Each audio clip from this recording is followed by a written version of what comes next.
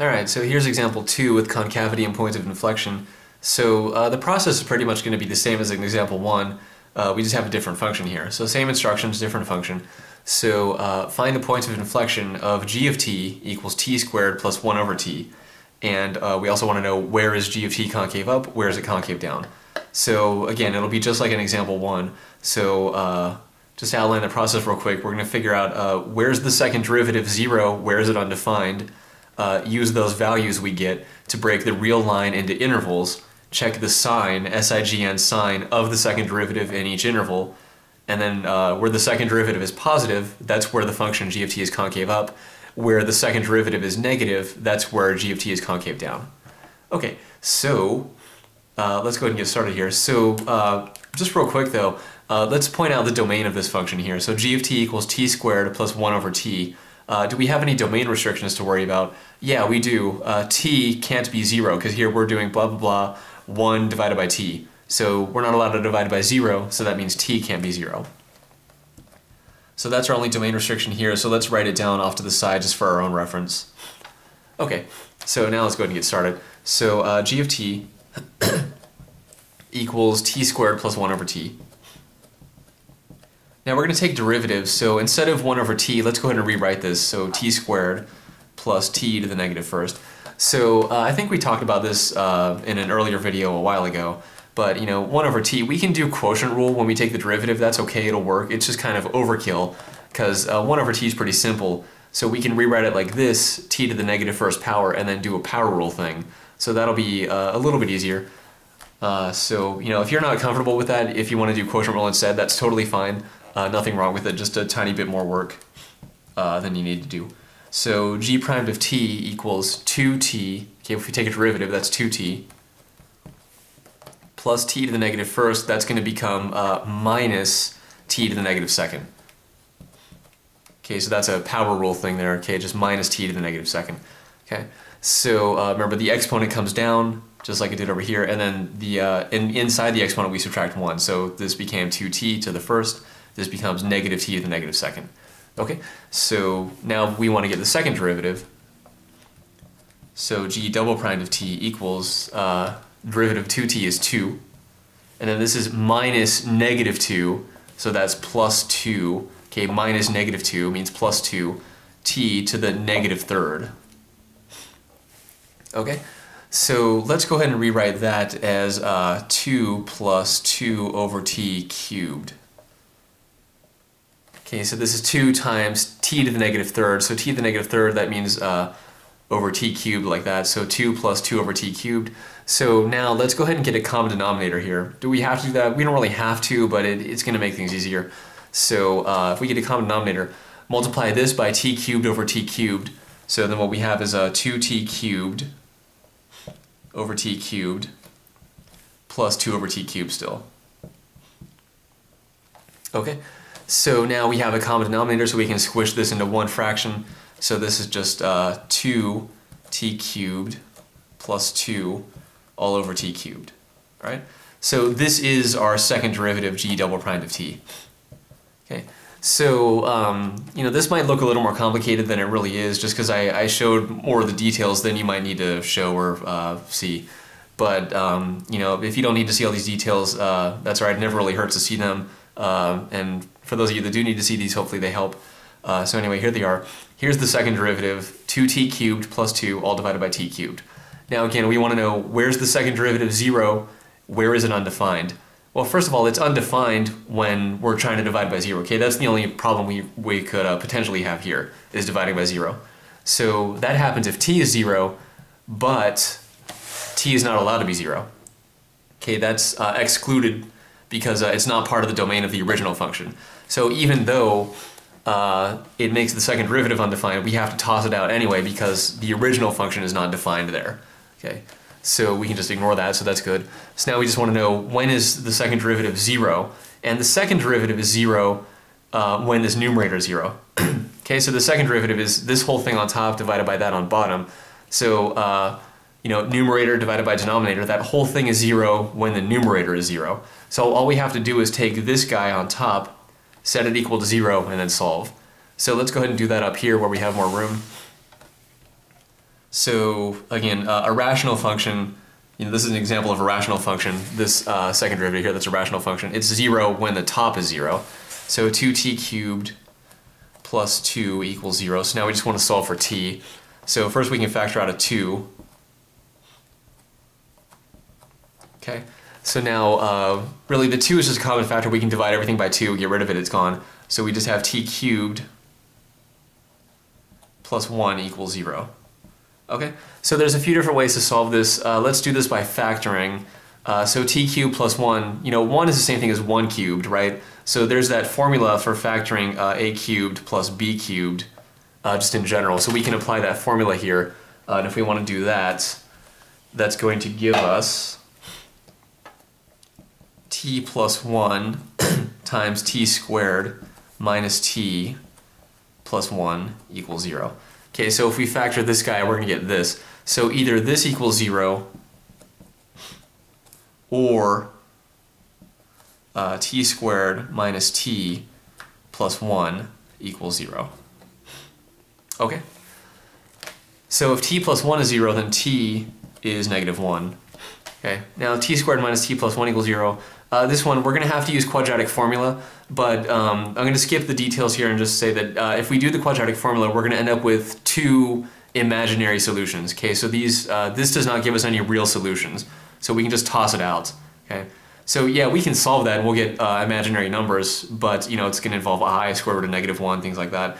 But we don't care about stuff like that for calculus. We only want the real solutions. Okay, so the only real solution here is t equals negative 1. So this is the only place where we have a possible point of inflection. Okay. So what we want to do then is set up our sign chart. Okay. So set up our sign chart. So let's use a different color here. Okay. So sign chart G double primed. Okay. Always label your sign charts. Always label your sign charts. Got to be careful with that. Okay. So oh, and I just want to point out real quick. When we solve this equation here, you might not have to go through this much detail here, but and there are a few other ways to solve this t cubed plus 1 equals 0. You can subtract 1 from both sides, take a cube root, but you got to be careful with that in general because you might miss some solutions. Now in this case, that won't matter because the other solutions we missed, or that we would have missed, they're imaginary anyway. But in general, it's best to solve stuff like this by factoring if you can, and if you can't, then there might be some other way to do it. Like here, we can't really factor this. We would have to do quadratic formula. But anyway, I just want to point that out. Always solve things the best way possible, and factoring is the way to go if you can. Anyway, just a little algebraic side note there.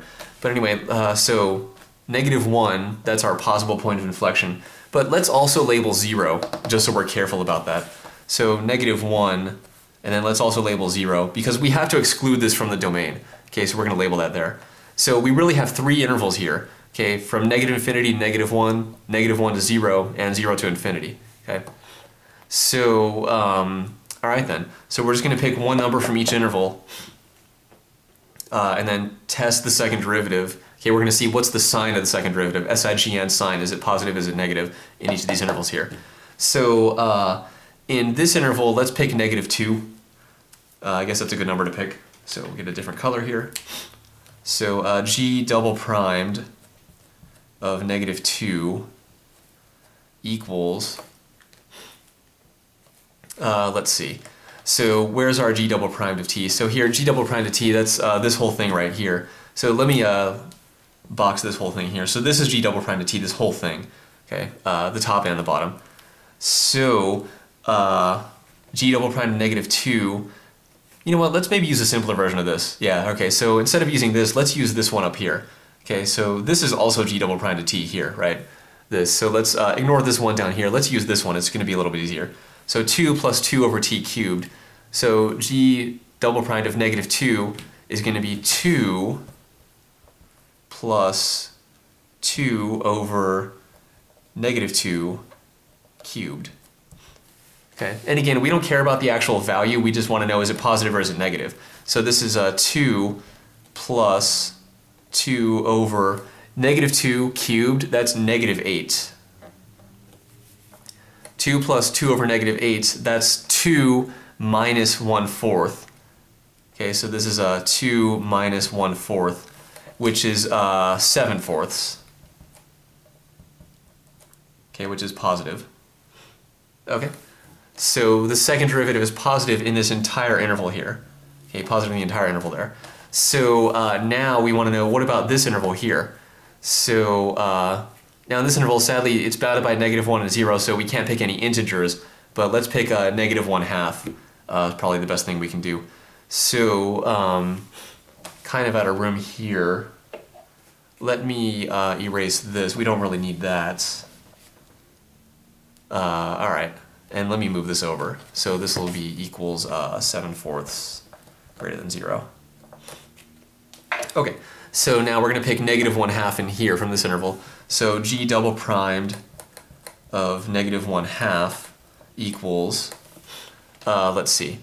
So again, we're going to use this 2 plus 2 over t cubed. So this is a 2 plus 2 over -1/2 cubed. All right, and this color is running out. So let's use something else.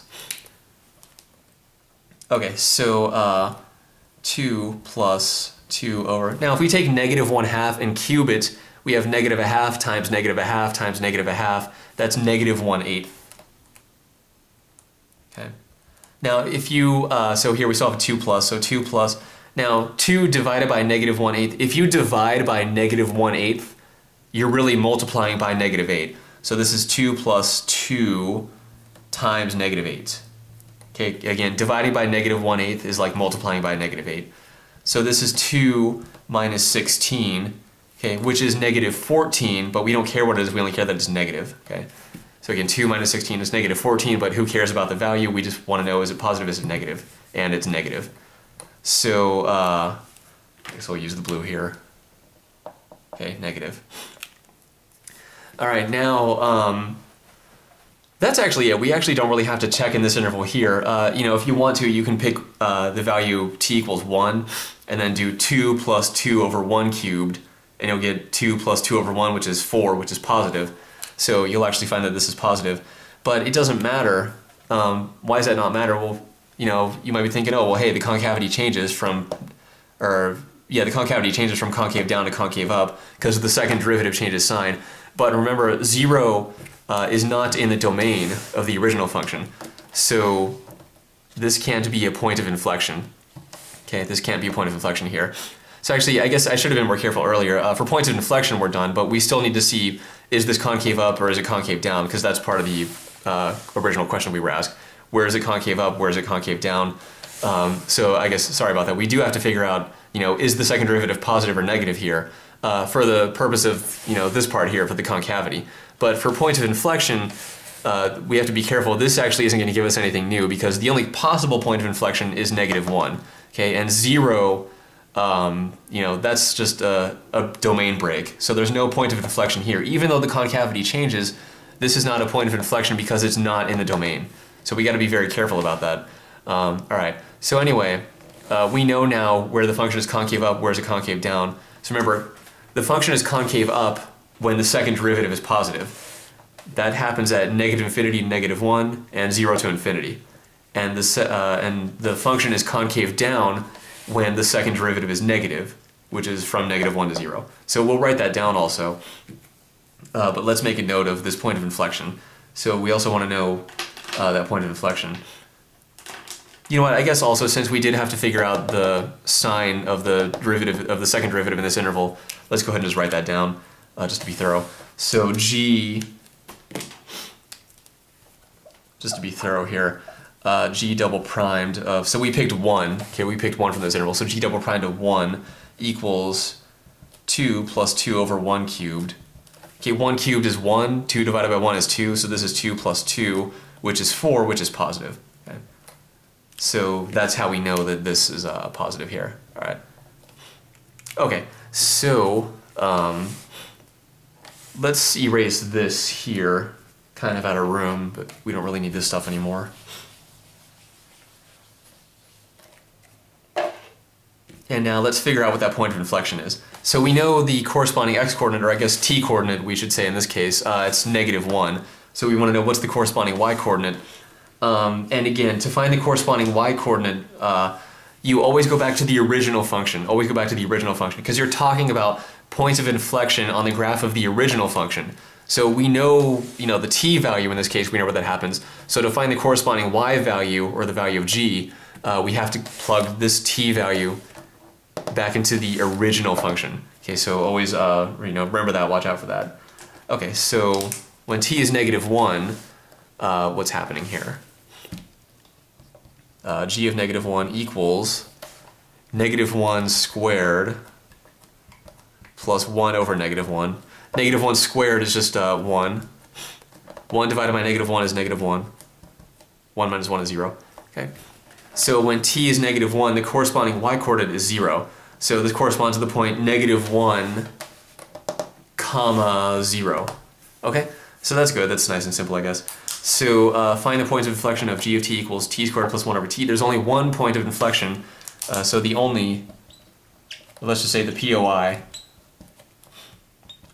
is -1, comma 0. Okay, so we only had one point of inflection in our last example too, but I want to point out you could have more than one. It is possible to have more than one. Okay? Or you might have none at all. Okay? So the point of inflection is -1, comma 0. Okay, so that's one part of our answer. And again, it's okay for the y-coordinate to be 0, but the x-coordinate is not allowed to be 0. Okay, that's our domain restriction here. So that's why we know that there's no point of inflection here. There can't be one here, because that's not in the domain right here. Okay, but we still had to check all three intervals to answer this other part. Where's the function concave up, where's it concave down? So g of t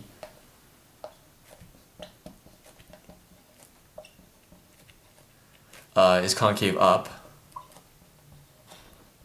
on these intervals where the second derivative is positive, which is -infinity. Let me come down a little bit.